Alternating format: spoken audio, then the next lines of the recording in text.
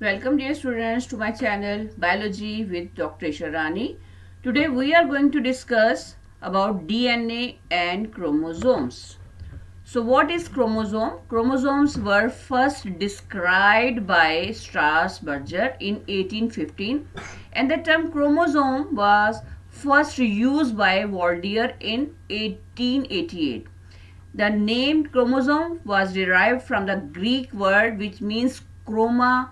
It means colored, and soma means bodies, because they were the colored bodies due to use of dye Perkins aniline. They become blue in color, so the term chromosome was derived from that dye. So as you know that in the nucleus of each cell, the DNA molecules are packed into a thread-like structure called chromosomes. Here is the nucleus and you can see the chromosomes. And chromosomes are composed of DNA. So they appear as rod-shaped dark stained bodies during mitosis stage, and the stage is metaphase in which you can clearly see the chromosomes. So here is the structure of chromosomes.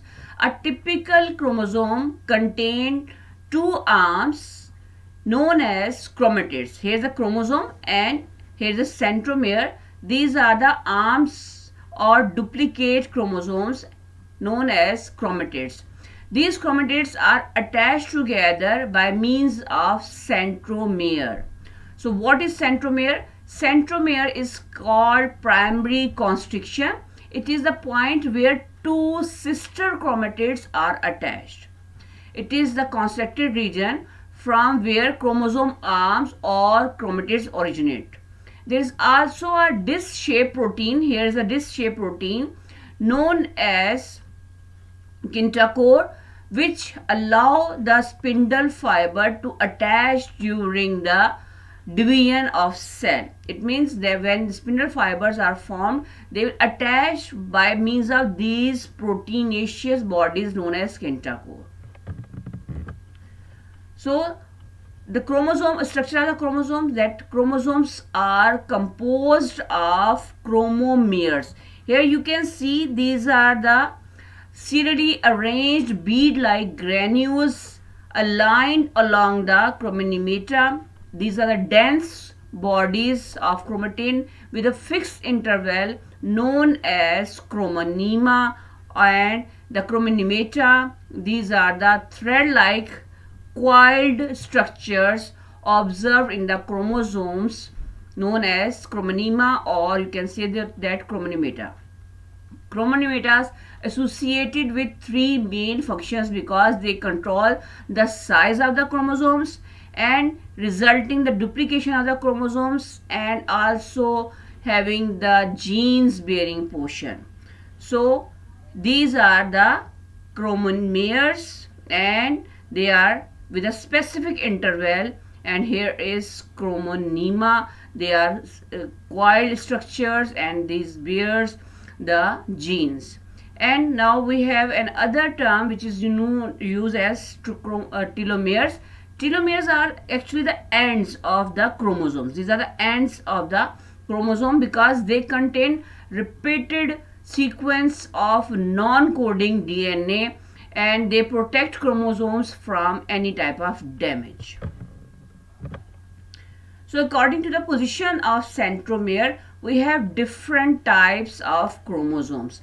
The first one is the telocentric. It means these are the rod-shaped chromosomes, and centromere will be present on the terminal position. Here's the terminal position, and you will see that the chromosome has just one arm. Okay, and the second one is acrocentric. Acrocentric means they are also rod-shaped but occupying a subterminal position. One arm is long, here is a long arm, and the second one arm will be very short rod-like arm. And the third shape, which is submetacentric, in which the centromere will be slightly away from the central or middle point, and they will also give unequal arm, just like here these are the short arms and these are long arms, and it will give the shape of L or your alphabet J. And the last one, which is metacentric. Meta, it means middle, in which the centromere is present exactly in the middle or center of the chromosomes, and it will give the shape of V shape, and they will be equal arms. Both arms will be equal in metacentric. So now what are the types of the chromosome? Chromosomes are homologous chromosomes. These chromosomes are in pair having the same length and centromere position and staining pattern for genes and same corresponding loci, or you can say the position of the chromosomes. One homologous chromosome is inherited from mother of the organism and the other one is inherited from the father of that organisms. So in human beings we have two types of chromosomes. The first one is autosome and the second one is sex chromosome.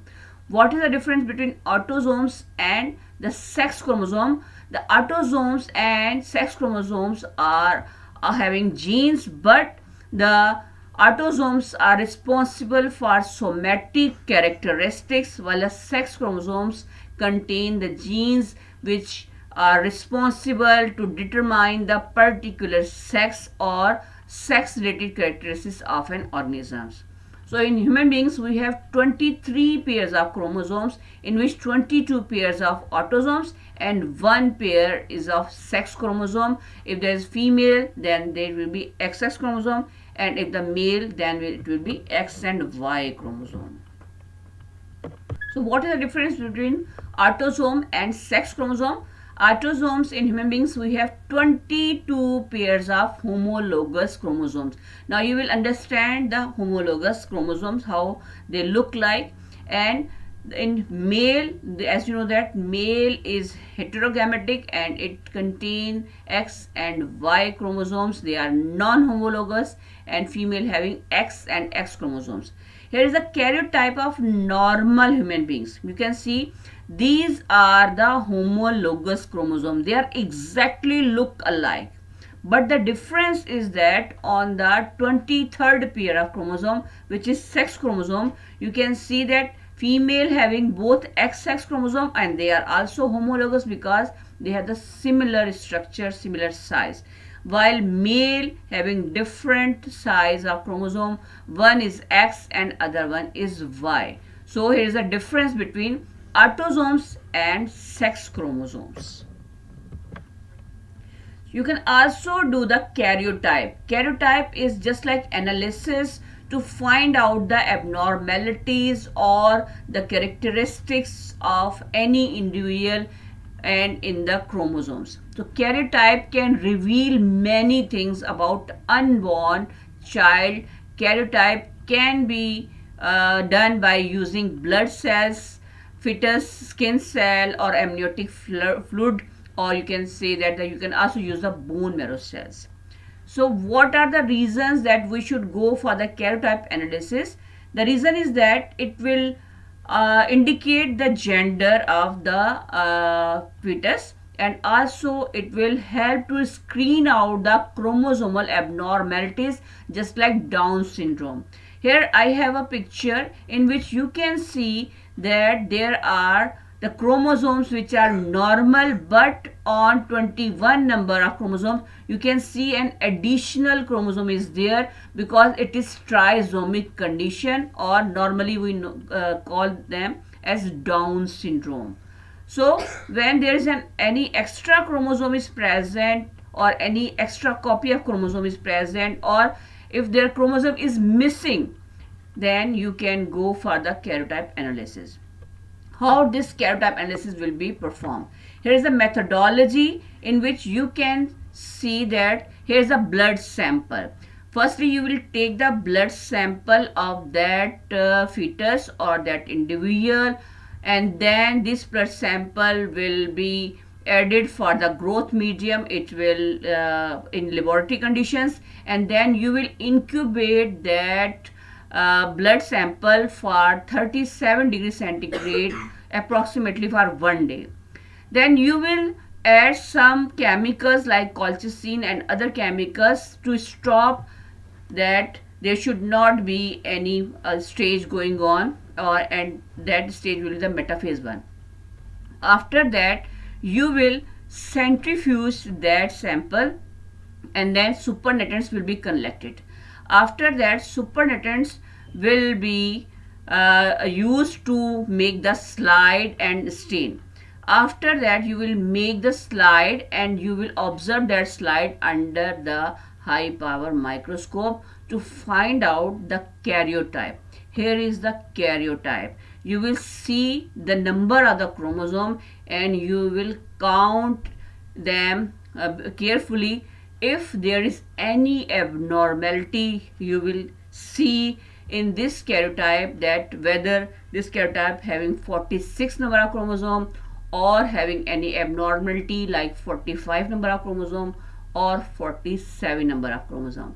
You can also find out the gender of that individual, whether the boy is there or whether the girl or baby daughter is there. So here is the chemical composition of chromosome. Chromosome mainly contain DNA, which is 30 to 40%, and it will be variable from species to species. Then protein 65%, 50 to 65%, and RNA 1 to 10%. Now DNA, as you know that DNA contain billions of the nucleotide, and these nucleotides are made up of phosphoric acid, deoxyribose sugar, and nitrogenous bases. The nitrogenous bases further divide into two types, purine and pyrimidine. Then purine and pyrimidine having two types, adenine and guanine. These are the purine bases, and pyrimidine having cytosine and thymine bases. These bases are present in the DNA. While in RNA we have another base which is uracil is present instead of thymine. In pyrimidine we have uracil in RNA. Rest of the nitrogenous bases will be same, but the difference is that here is deoxyribose sugar, in RNA we have ribose sugar. Here is the structure, ultrastructure of chromosomes.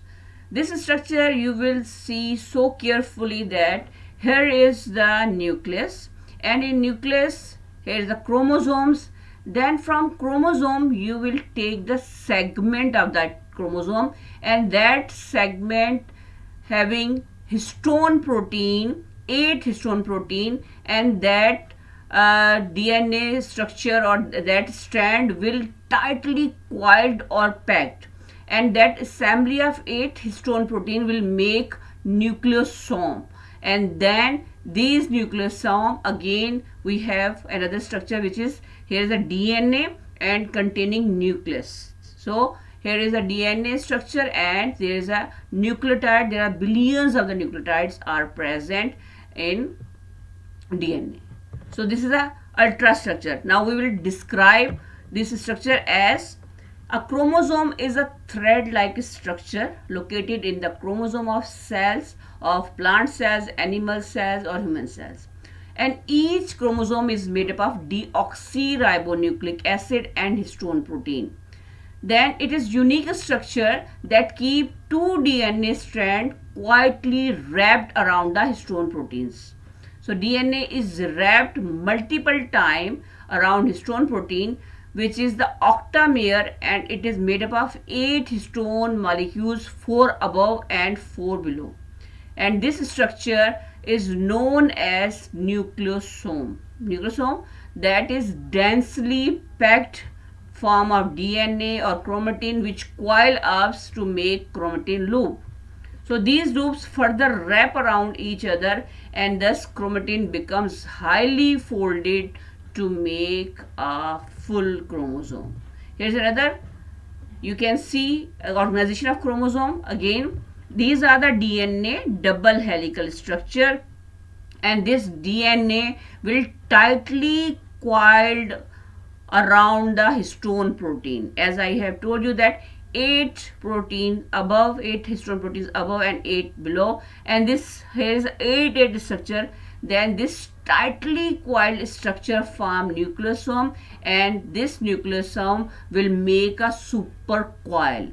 This supercoil will be fitted in a chromosome. If you lay out the DNA of any one chromosome, it will be 2 meter long or 7 feet long, or you can say that billions of the nucleotides will be there in this single chromosome.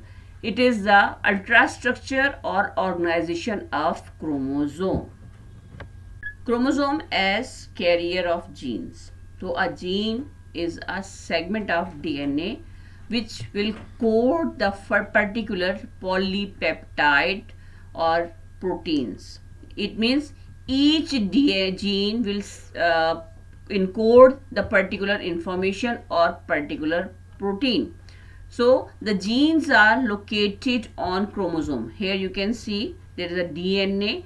It is a segment of DNA in which genes are located, and they determine the all type of hereditary traits in human beings and in all other living organisms. In human beings, there are 20 to 23,000 genes are there, in which only 1 to 1.5 of the percent of the human genome contain protein coding sequence of DNA, which are the genes. Scientists are still studying the purpose of the rest of 99% of the DNA. In this diagram, you can see that gene is the sequence of DNA that will encode the particular information to make or synthesize particular protein. Therefore, genes are made up of DNA. Thank you so much, dear students. For more videos, like, share and subscribe my channel.